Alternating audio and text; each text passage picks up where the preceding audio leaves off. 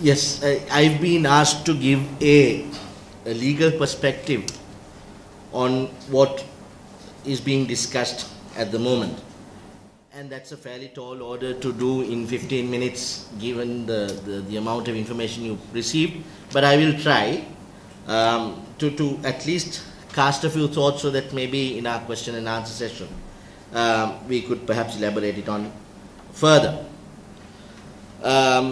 So I'll quickly touch on these three areas. A legal perspective on suicide, what's the law on it, and when we enjoy freedom, do we enjoy it or do we go into a freedom of a wild ass, as we refer it in law? And media coverage, I think it's important because you are looking possibly at a code of ethics that might come soon. Is it a legal or ethical question? Is there aiding or in the commission of perhaps even suicide, or by omission are we violating the law? Also, look at ourselves. How many of us, electronic or print, are truly independent in our practice of media? And I'll quickly also touch on law, regulation and ethics, the differences, law, regulation and ethics. And perhaps even discuss whether by our own inaction or action, whether we have not invited regulation upon ourselves. A brief idea on how laws, I am sure this is nothing new to all of you, but just to set us on the stage, you know that we Sri Lankan citizens are supposed to be the absolute sovereign in this country. It is our right to make laws for ourselves, and this is done in respect of these three organs of government: the legislative arm, which formulates law; the executive branch that implements that law; and the judicial branch that interprets the law. I've been asked by Shahan maybe to touch briefly in Sinhalese also. So, අපි ස්වෛරී රාජ්‍යයක ජීවත් වෙනකොට අපි ශ්‍රී ලංකාවේ පුරවැසියන් අපි සියලු දෙනාම කියනවා අපි ස්වාධිපත්‍ය බලය පූර්ණ වශයෙන් හිමි ශ්‍රී ලාංකික පුරවැසියන් කියලා. අපේ නීති සැදීමේ බලය අපි ව්‍යවස්ථාදායකයටත්, නීති ක්‍රියාත්මක කිරීමේ බලය අපි විධායකයටත්, ඒ නීති ක්‍රියාත්මක වීමේදී ඒක නෛතිකව වෙනවාද කියන එක අපි අපේ අධිකරණ බලයත් වශයෙන් අපි තුනකට බෙදා වෙන් කරනවා. Then our second Republican Constitution, the 1978, I don't know how far that will also remain, but for the moment that's the Constitution we are guided by, and that says at Article 10, Vyavastha 10, that every person is entitled to freedom of thought, conscience and religion, including the freedom to have or adopt a religion or belief of his choice. අපිට අයිතියක් තියෙනවා, අපිට පූර්ණව අයිතියක් තියෙනවා. අපි කැමති දෙයක් විශ්වාස කිරීම හෝ ඒ විශ්වාසය මත ක්‍රියා කිරීමේ අයිතිය. Article 14(1)(a), every citizen is entitled to the freedom of speech and expression, including publication. This is particularly important to those of our friends in the media, particularly when you're looking at this area of regulation or ethics at the moment. අපි සියලු දෙනාටම කතා කිරීමේ හෝ අදහස් ප්‍රකාශ කිරීමේ අයිතියක්, ඒ ප්‍රකාශ කිරීම publication මාර්ගයෙන්, එහෙම නැත්නම් publication is ලිඛිතව ප්‍රකාශන අයිතියක් තියෙනවා ව්‍යවස්ථාවේ හැටියට. Article 14(1)(e), every citizen is entitled to the freedom either by himself or in association with others, and either in public or private, to manifest his religion of belief in worship, observance, practice and teaching. Now, remember that the Constitution also in its wisdom has certain restrictions on these fundamental rights. Article 15(2) says that the exercise and operation of fundamental rights declared and recognized by Article 14(1)(a), what I just read, shall be subject to such restrictions.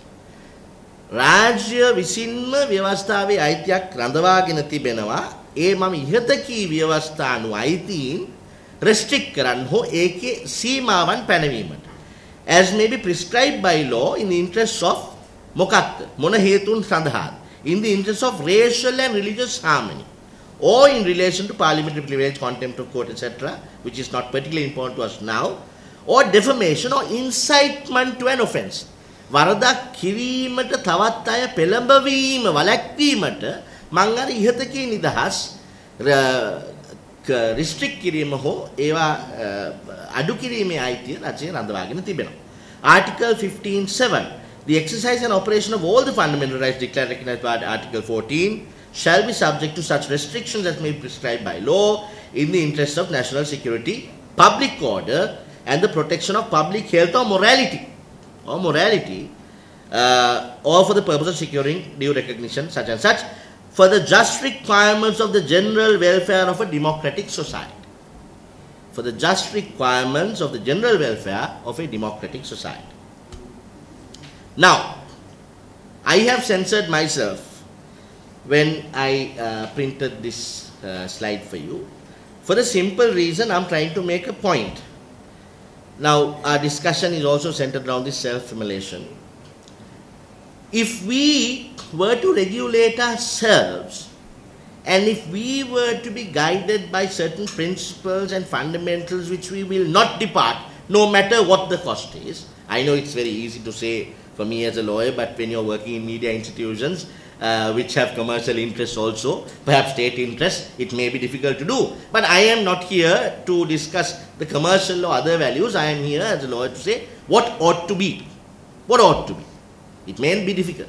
But if we censor ourselves, then do we not allow anyone else to censor us? That is my question. If we regulate, අපි විසින්ම වාරණය කරගන්නවා නම් යම් කිසි සම්ප්‍රදායන් වලට පිටින් අපි යන්නේ නැහැ. මේක මොන වුණත් අපි කරන්නේ නැහැ කියලා. එහෙමනම් අපි වෙන කාටවත් අපිව රෙගියුලේට් කරන්න අවස්ථාවක් නොදෙනවා නේද? This is a question that I'd like to think. I'd like us to discuss later. Then Article 19 of the Universal Declaration of Rights, I'm not going to read it all, it's there. I'm sure Sukuma and them can email this presentation to you if anyone's interested. All of these deal with this expression and the freedom of expression. So there are international covenants that we are also bound by that are consonant with our constitution, which deal with freedom of expression. Now, for some reason, I know I'm going to have a flurry of questions during question time. By Act number 29 of 1998, we have repealed the section that makes suicide an offence. Now, remember, as I said earlier, I belong to out of the three organs of government, I belong to the judicial arm of government that interprets laws. So perhaps if you were to ask why this was done, you must ask that other branch, the legislative branch, where out the people, the intelligent people that you have returned to legislate for you, as to why it was done. So I would not know the reason, but perhaps it is, perhaps I'm thinking, probably some of you know I'm not a criminal lawyer, but we do a very boring area of civil, commercial and public law, but perhaps it was done because if you attempt to commit suicide and if you don't die, then possibly you will be penalizing a man for saving himself.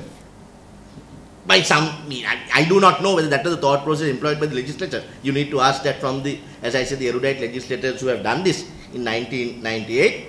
But for some reason, we have repealed this provision that makes suicide punishable with what it was in the penal code. However, the legislature in its wisdom has retained section 299. If any person commits suicide, whoever abates the commission of such suicide shall be punishable with death.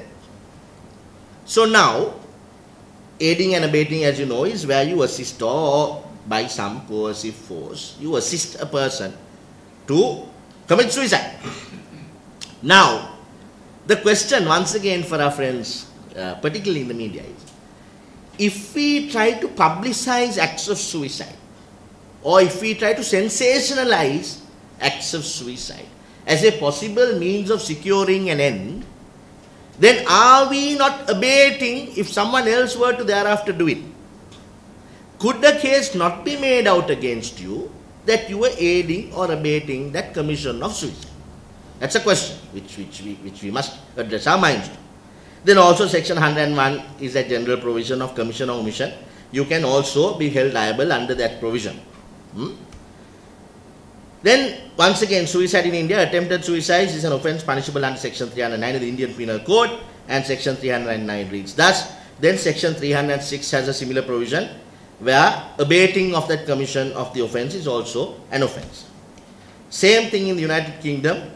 They've had as brilliant legislators as we have. They have also decriminalized the act of suicide by Act number 1961, but they also have retained that aiding and abetting provision, where if someone abates or counsels or procures the suicide of another, then that becomes an offence. Now, in the wake of, I think this is what the crux of our discussion is this evening. In the wake of the reportage of self-immolation, speaking to the BBC, Secretary Media Minister has indicated a need for an effective mechanism to regulate media.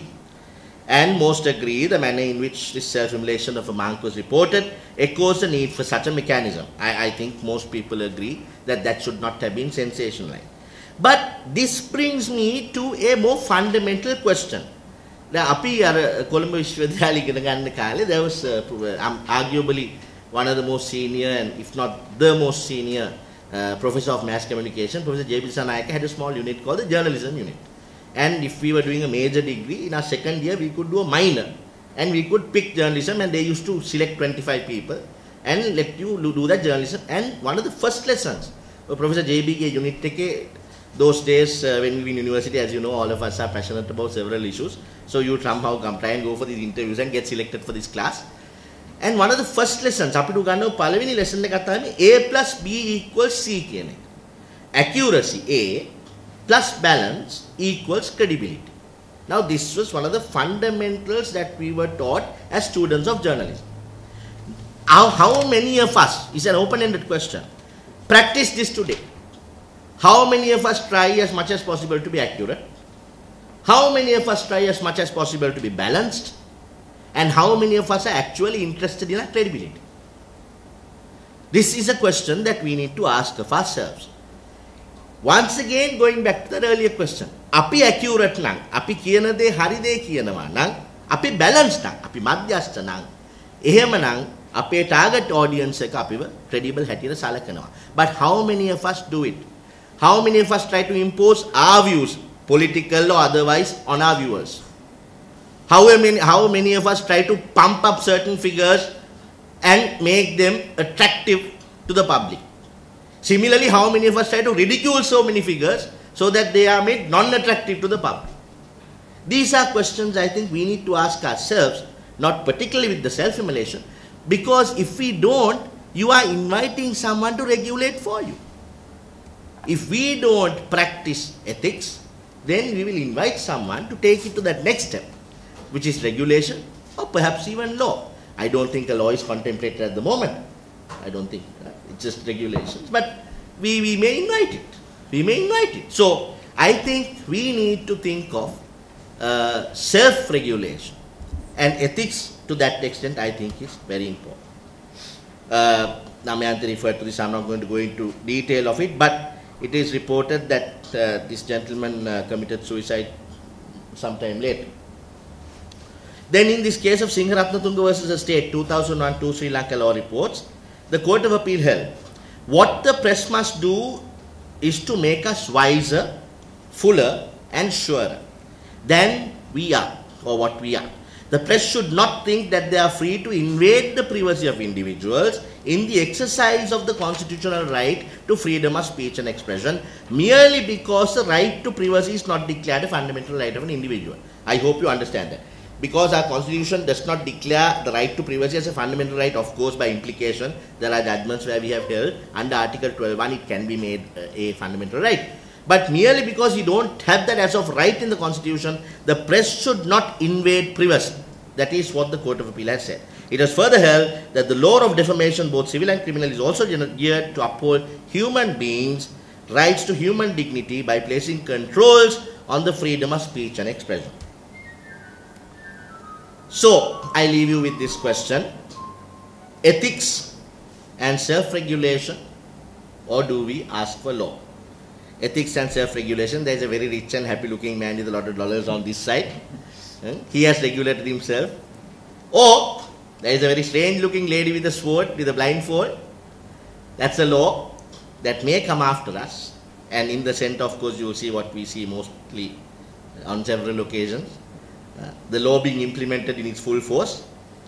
Let me leave you with this thought by Mohandas Karamchand Gandhi, a great man, someone that I admire much.